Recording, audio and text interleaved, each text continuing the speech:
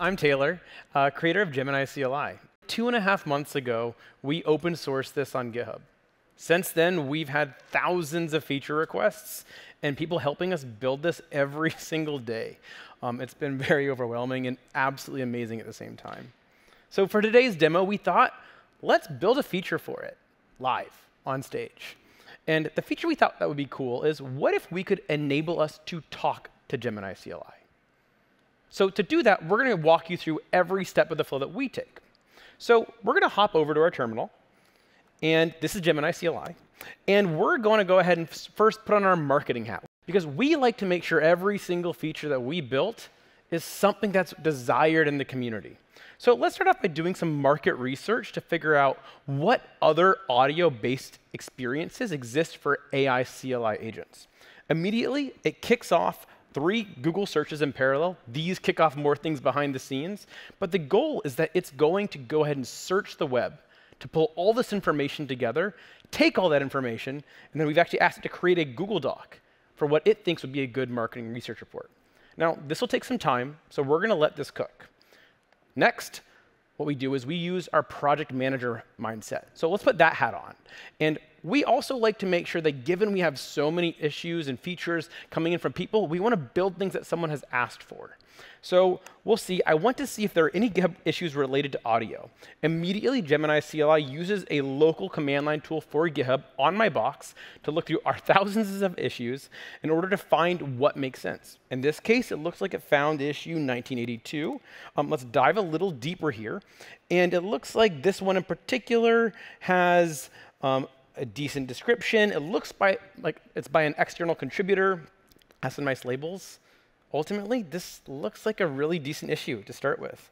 So let's go ahead, and next step here is we're going to go ahead and we're going to implement it. So we're going to put on our software developer hat here. So we're going to say add audio modality with real-time translation using Google Cloud, speech to text. And again, it's going to use the pieces that are on my box in order to accomplish this task. So it's trying to install some dependencies to add this feature to itself, which is pretty cool. One of the things that we've tried to do is, as you can probably tell, it's a very rich experience. It's a lot more than your basic command line interface, CLI. We try to make it so things like writing a file is colorized. This should feel supernatural for other applications and experiences that you've had. So I'm going to go ahead and say allow all, which means it's going to keep writing files on my behalf. And I can always take back control whenever I want to by typing Shift-Tab. So as this is going, we do this flow a lot where we'll start tasks, and then we will go ahead and quickly pivot and start another task. Because for us, one of the things the team believes is it's super easy to 10x yourself these days. But it's really, really hard to 100x. And that's when you start getting into all these parallel sort of activities. And for our sake, being able to put on all these hats and try things out is a big part of that. So here, if we jump back to the terminal, if we look at what's happening, it's editing a lot of the code that I have locally. It's able to dig through the code base just like I would, and it's able to take all this information to come up with an ideal solution to the request that I've made. And of course, giving us a little insight along the way. It looks like it's actually just finished. It's trying to build some of our code. And one of the beauties of this is, because it's a terminal command line application, when things go wrong, it can react. So in the case of, if it's just written all this code on our behalf, if it happens to make a mistake, because LLMs make a mistake, it looks like it just found one, it can react, and it can go ahead and go forward with it. So here, it's making a fix for that, and then it's going to go back to building. So as this is going, it looks like it's building. This will probably finish in just a second. It looks like it succeeded. Let's hop back over to our marketing research report, because remember, we're letting that cook in the background. So for this one, it looks like we actually have a report.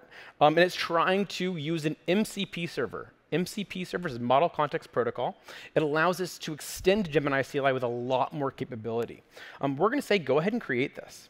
So this is going to take all this, it looks like it pasted some of the market research report up here, and it's going to create a Word document for us on our behalf. So I'll go here, I'll go ahead and click open for this, I'll copy this, and then let's go back over to our terminal here, and we now have, I'll zoom in a little bit, a market research report from all that work it just did on our behalf.